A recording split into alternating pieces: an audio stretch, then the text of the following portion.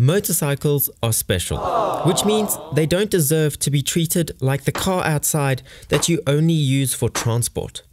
They deserve more than one oil change per ownership, or to roll around on flat tires everywhere you go. And unless you've got the money for a brand new Austrian machine that comes with a service plan, it's not worth having to pay someone to do something as simple as an oil change. Or even worse, every time your chain needs adjusting. So that means you will need a few tools to complete common jobs.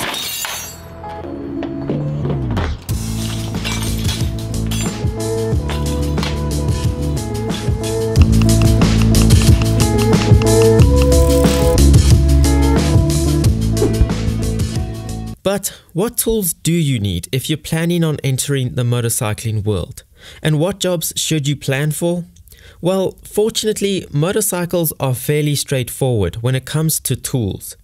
With most motorcycles, especially Japanese bikes, you don't need any specialized tools to get the simple jobs done. There are also plenty of amazing tools that you might dream of and insist you'll need from day one. I mean, how can you live without a compressor to dry bolt holes, pump tires, and use in every application possible, because they're just so much fun to use. You also probably have a friend who claims you should never do any bolt up without a torque wrench.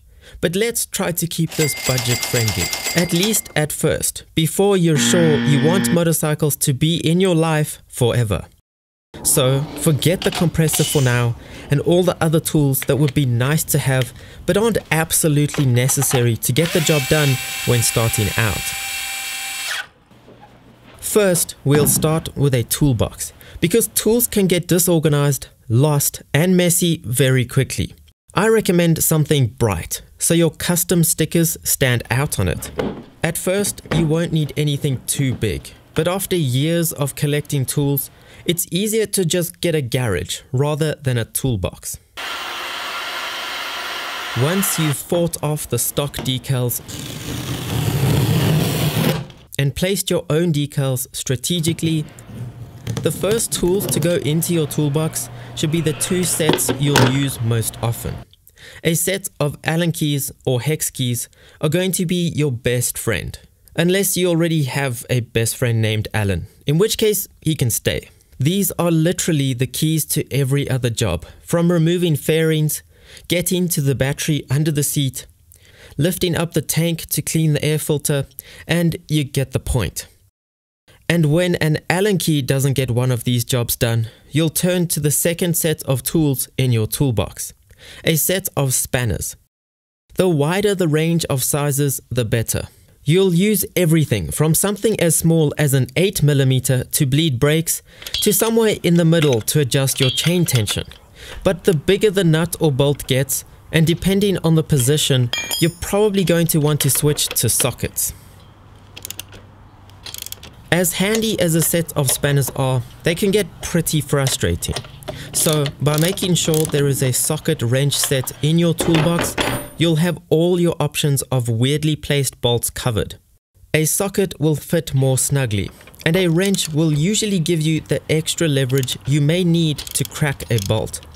But the best trick is the ratchet mechanism, meaning you don't have to keep repositioning the spanner on every turn.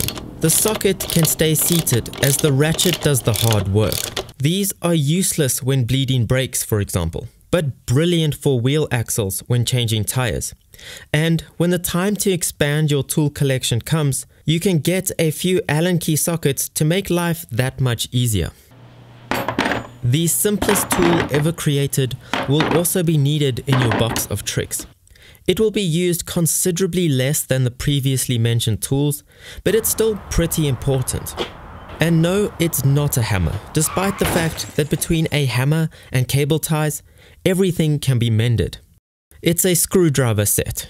You might not find many screws on a motorcycle, but you'll find plenty of uses for screwdrivers. On the rare occasion where they'll actually be used for their original purpose, may only be for suspension adjustments, but they're also great at substituting other tools you don't own, like stabbing a screwdriver through an oil filter to remove it, or prying apart brake pads to get the caliper over the disc. But when the magnetized tip of a screwdriver isn't doing the trick of picking up a bolt lost in a tight place, you'll have to turn to the needle-nosed pliers.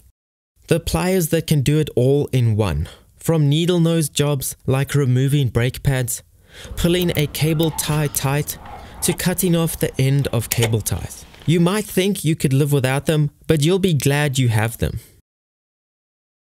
Some smaller bits that are worth buying are a tire pressure gauge and a funnel.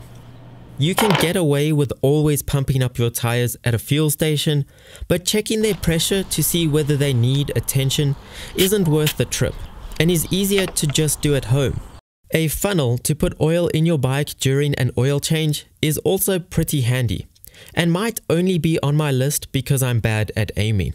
But if you're bad at aiming too, then I suggest a funnel, because there's nothing worse than the terrible smell and a bit of smoke when the bike heats up after pouring oil down your bike.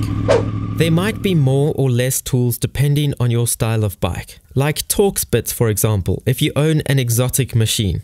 But I would say these are all the tools you would need to get going and do the simple jobs a bike will always need. Once you have the basics, it's easy enough to add to your collection as you need more tools. And there are always tools you won't know how much you'll use until you have them, like my heat gun, that I use far too often. But anyway, that's pretty much it. If there are any tools you think I missed that are an absolute necessity when starting, please add them down in the comments below. Thanks so much for watching, and I'll see you on the next ride.